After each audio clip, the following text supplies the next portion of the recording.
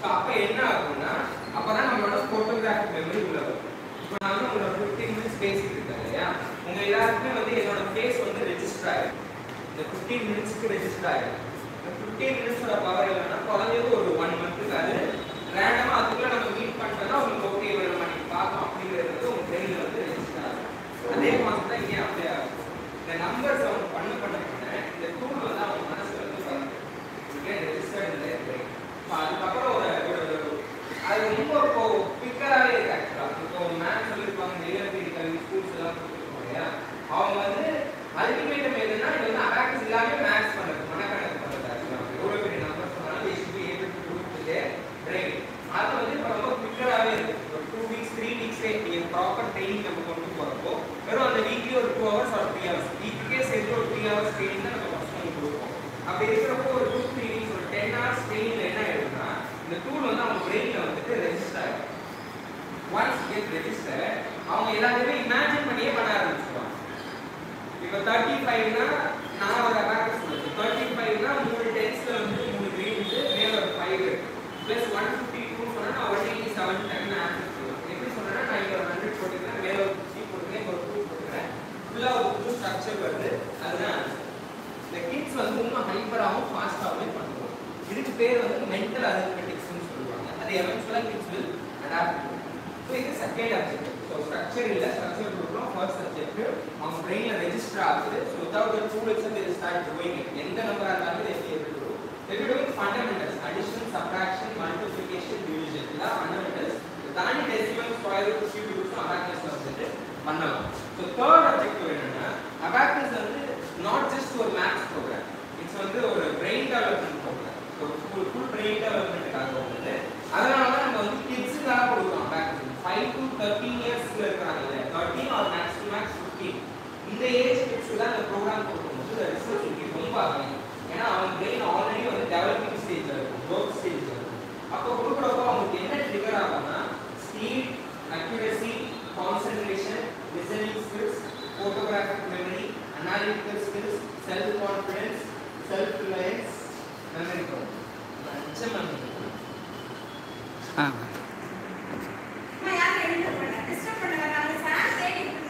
ஆமாம், இனாகிரேஷன் பண்ணும்போது sir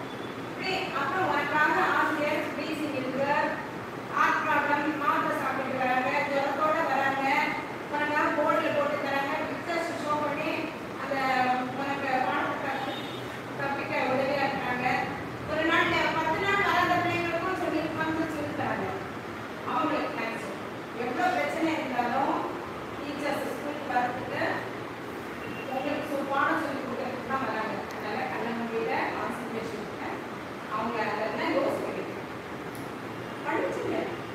thanks மனசுக்குள்ளேயே தேங்க்ஸ் சொல்லுங்க. கடவுளுக்கு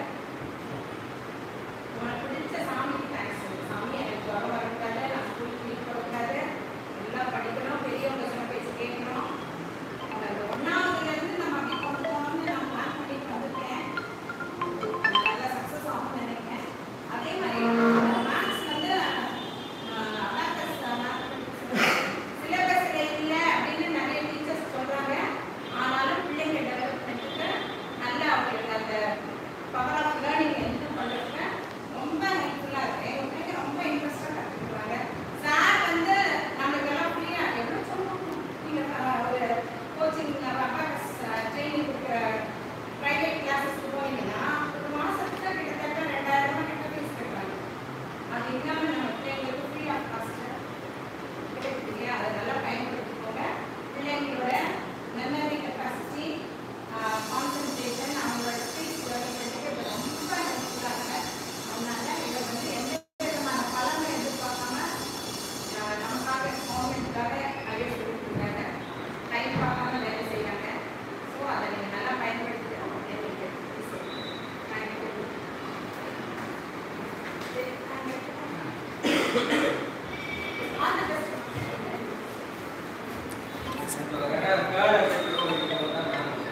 Not just maths and skill development. That's maths is overall skill development program. So our brain development வந்து நீங்க ரொம்ப குயிக்காவே பாப்பீங்க. நான் அந்த ஒரு 10 நிமிஷம் சொல்லிருக்கேன். ஸ்பீட், அக்யூரசி, கான்சன்ட்ரேஷன், டெக்னிக்ஸ் எல்லாமே சொல்லிருக்கேன். அதாவது ஒரு ரெண்டு திங்ஸ் மட்டும் நான் எக்ஸ்பிளைன் பண்ணிடுறேன். that will start the program actually. நான் எடுத்தோம்னா வந்து ஸ்பீட், அக்யூரசி, கான்சன்ட்ரேஷன் சொல்லிருக்கேன். ஏன் நான் வந்து மற்ற எல்லாத்தையும் வந்து ஸ்பீட் அண்ட் அக்யூரசி மெயினா ஸ்ட்ரெஸ் பண்றேன்னா ஸ்பீட் அண்ட் அக்யூரசி தான் ரொம்ப ரொம்ப ரொம்ப இம்பார்ட்டன்டான விஷயம் ஆக்சுவலா. அது ரெண்டுமே வந்து கான்ட்ராஸ்டிங் ஃபேக்டர்ஸ் ஆக்சுவலா. அதுக்கு ஒரு சின்ன எக்ஸாம்பிள் சொல்லணும்னா இப்போ ஒரு சிலை செதுக்கிறவர்னு வச்சுக்கோங்களேன். அவர்கிட்ட போயிட்டு நீங்க எனக்கு ஒரு ஸ்டாச்சு வேணும், சிலை வேணும்னு சொன்னீங்கன்னா அவர் வந்து ஓகே எனக்கு நீங்க வந்துட்டு நம்ம சொல்றோம் எனக்கு வந்து வெறும் 2 daysல வேணும் அது அப்படின்னு சொன்னோம்னா அது வந்து நீட்டா வராது ஆக்சுவலா. The results are not going to be as good as we expect. அதே பர்சன்டேஜ் விட்டல் வந்து எனக்கு வந்து நீங்க 6 months கழிச்சு அதே கொடுங்க அப்படின்னு சொன்னா it will come out very neat but ரொம்ப டிலே ஆயிடும். சோ ஸ்பீடா இருந்தா அக்யூரேட்டா இருக்க முடியாது, அக்யூரேட்டா இருந்தா ஸ்பீடா இருக்க முடியாது. பட் இது ரெண்டும் இல்லாம நடுவுல ஒரு பர்சன்டேஜ் வராங்க. 3 monthsல you get the statue done for you அப்படிமாங்க இல்லையா? The world success for that person தான். எனக்கு ரொம்ப லேட்டா வேணா, எனக்கு சீக்கிரமா பண்ணி தப்பா வேணா, கரெக்டா எனக்கு வந்து எக்ஸாக்ட்டான இது கரெக்டான டைம்ல வேணும்ங்கறாங்க இல்லையா? So this is the importance of speed and accuracy. So இந்த ப்ரோக்ராம் ஸ்ட்ரெஸ் பண்றது எப்படி இருக்கும்னா பசங்களோட ஸ்பீடையுமே அக்யூரசியுமே ரொம்ப இம்ப்ரூவ் பண்ற டைப்ல தான் ஒர்க் ஆகும். So we'll start with the training actually. So 2 days இருக்கு. இன்னைக்கு வந்து ஒரு half will complete, tomorrow will complete the remaining half. So I think we can get started. Ma'am name வந்து சாரா மேம், அவங்க நம்பர் இப்போ கொஞ்ச நேரத்தில் எழுதி போட்டுருவாங்க. எனி டவுட்ஸாக இருந்தாலும் நீங்கள் மேம்கிட்ட கிளியர் பண்ணிக்கலாம். உங்கள்ட்ட அபாக்கஸ் அண்ட் எல்லா பேரக்டர்ஸ் கொடுத்துருக்கோம், புக்ஸ் மெட்டீரியல்ஸ் எல்லாம். So I think will get start. Thank you. Good morning. Last friend வராங்க. இங்கே 2 இடம் ஆக்குபை பண்ணிக்கலாம். 2 இடம் பண்ணுறேன்.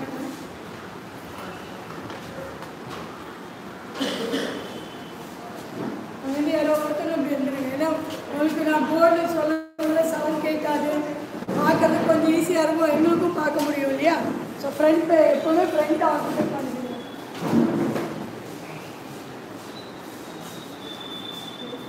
Good morning. ஸோ நான் தான் என்னோட ட்ரெயினர். உங்களுக்கு வந்து ஃபஸ்ட் லெவல் ட்ரைனிங் கொடுத்து போகிறோம். நீங்கள் வந்து மொத்தம் பார்த்தீங்கன்னா 8 லெவல் சரிங்களா? ஃபஸ்ட் லெவல் வந்து 1 to 99 அந்த போர்ஷனை பார்த்தா நீங்கள் பண்ண போகிறோம். அதில் உங்களுக்கு 34 ஃபார்முலா இருக்கிறோம். ஸோ இன்னைக்கு பார்த்து ஃபார்முலா எடுத்தால் நாளைக்கு ஃபார்முலா எடுக்கலாம்.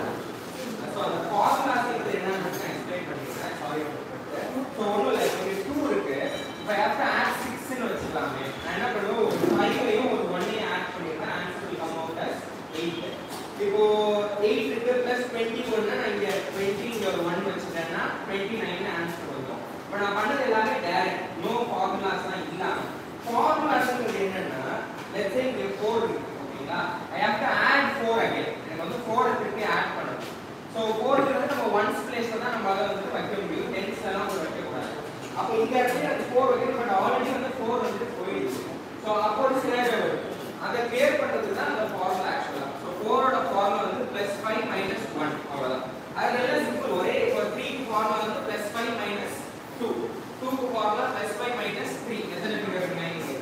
ஸோ இந்த மாதிரி ஒரு 34 ஃபார்முலாஸ் இருக்கு. இப்போ நான் 4 ஆட் பண்ண சொன்னது இல்லையா, இந்த ஃபார்முலா இஸ் +5 - 1.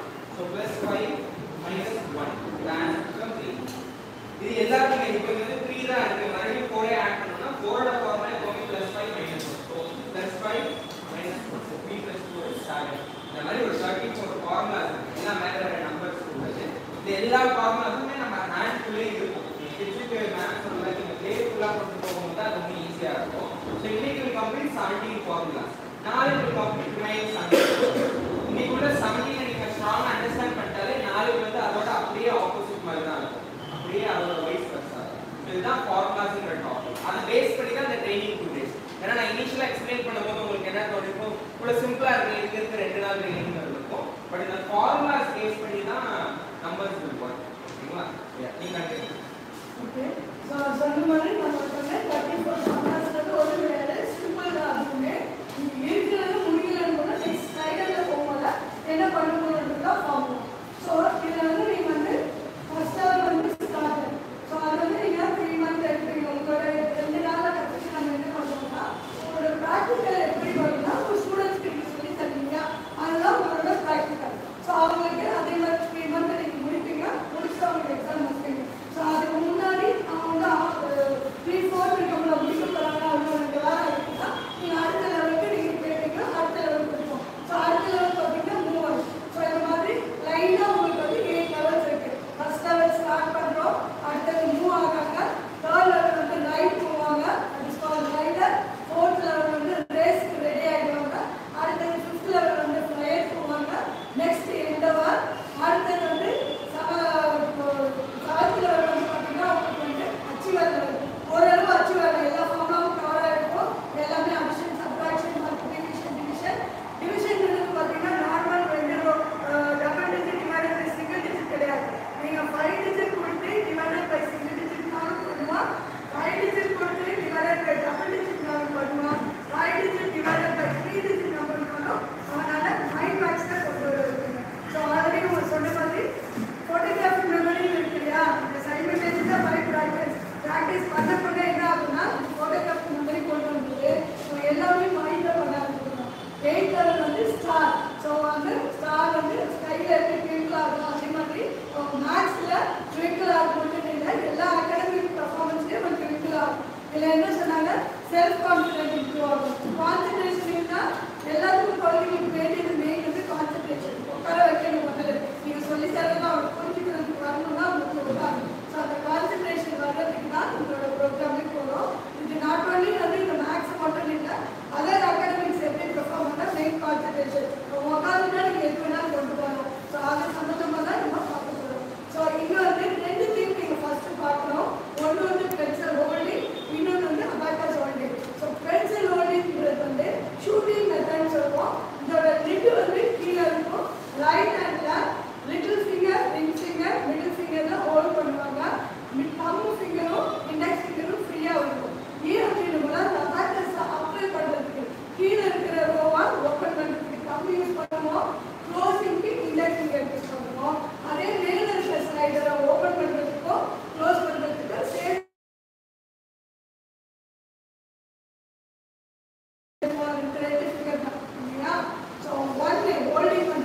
ஃபர்ஸ்ட் கொஸ்டின் எழுத போல செகண்ட் கொஸ்டினுக்கு வருவோம். ஸோ அதனால இந்த 2 ஃபிகரை நம்ம ஸ்பெசிஃபை பண்ணுறோம். ஏன் நான் எழுத போல தான் பண்ணலாம், இந்த கல்குலேட்டரோட யூஸ் பண்ணலாம் அப்படின்னா எழுத போல மாறும், ஸ்பீடு வராது. அந்த ஸ்பீட் அண்ட் வர்றதுக்கு எப்படி வரணும்னா இந்த 2 ஃபிகர் தான். ஃபர்ஸ்ட் ஹோல்டிங் பென்சில் இப்படி வச்சு அவன் மூவ்மெண்ட் கொடுப்பான். எழுத போல 2வது கொஸ்டினுக்கு வருவோம். ஸோ இங்கே எங்கேயுமே அவன் கீழே வைக்கக்கூடாது.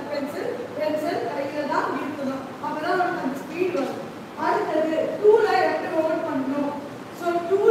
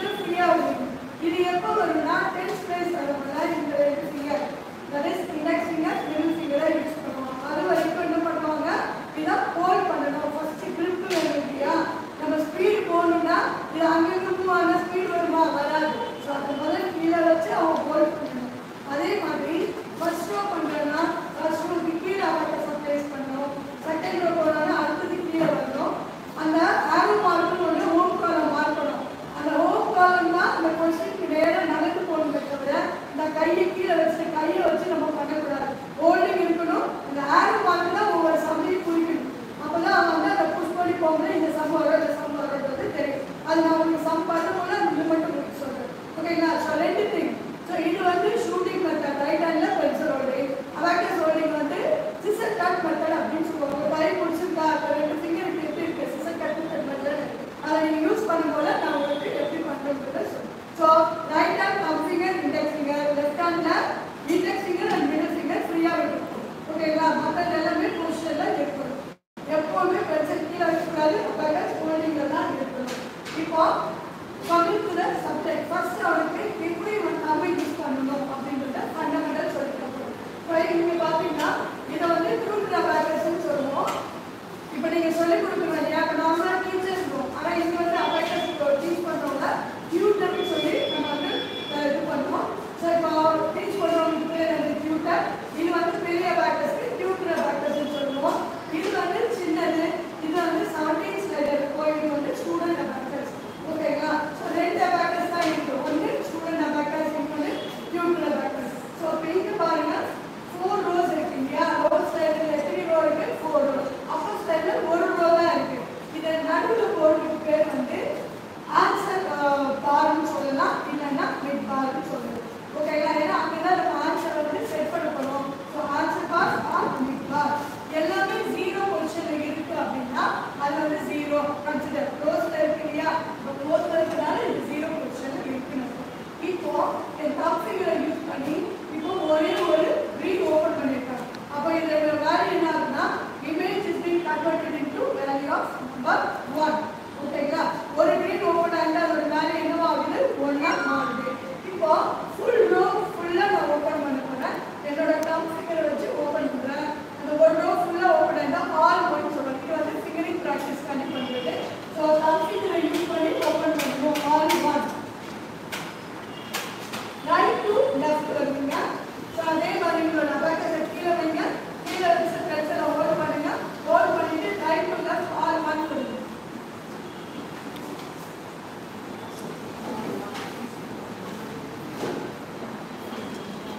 ஆமாம், பென்சில் வச்சு தான் பண்ணுங்க. எழுதும் போது அவங்களுக்கு ஈஸியாக இருக்கிறதுக்கு தான்.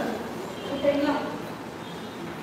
இப்போ அடுத்தது முடிச்சிட்டிங்களா? எல்லாரும் முடிச்சிட்டிங்களா? ஸோ காட்டிட்டு பார்க்கலாம். ஆல் 1 ஃபிகரிங் அபாக்கஸ் கீழே வைங்க, ப்ளஸ் கீழே பண்ணுங்க. ஆல் 1 நீங்கள் எல்லாத்தையும் ஓப்பன் பண்ணிக்கலாம். ஆல் 1 தூக்குனா உங்களுக்கு எல்லாமே ஓப்பன் ஆன மாதிரி இருக்கும் சிலதுல. அதனால ப்ளேஸ் கீழே பண்ணிட்டு வைங்க. ப்ளேஸ் மேலே வைங்க. இந்த மெட்டீரியல் உங்களுக்கு தானா? மேலே வைங்க.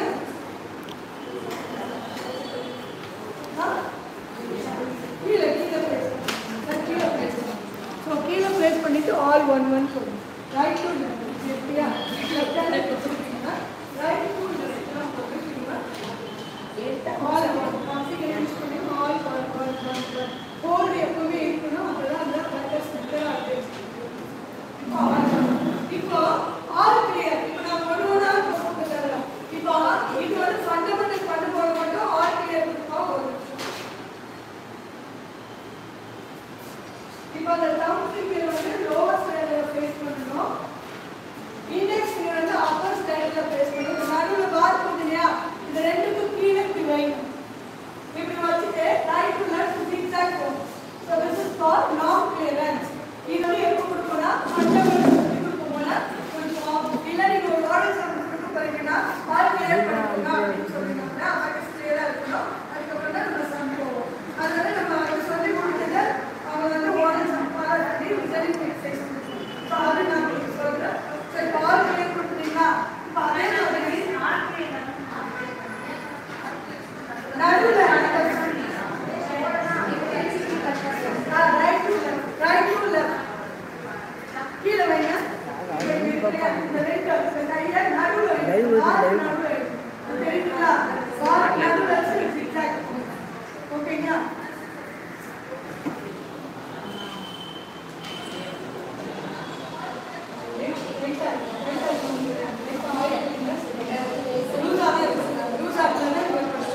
லைட்டாக இருந்தால் ஆயில் போட்டுட்டு நம்ம இது பண்ணிக்கலாம். 2 நாள் ஆயில் பண்ணிக்கலாம். கீழே வச்சுக்கணும். அதுவே ஒரு மேல் ஸோ இப்போ நீங்கள் அதே பெரிய பேக்கஸ் வச்சு யூஸ் பண்ணுறீங்கன்னா இங்கே என்னால் ஆல் கிளியர் பண்ண முடியாது. அதனால இண்டெக்ஸ் கீழே வச்சு ஃபாலோ பண்ணுறோம். ஓகேங்களா? நவ்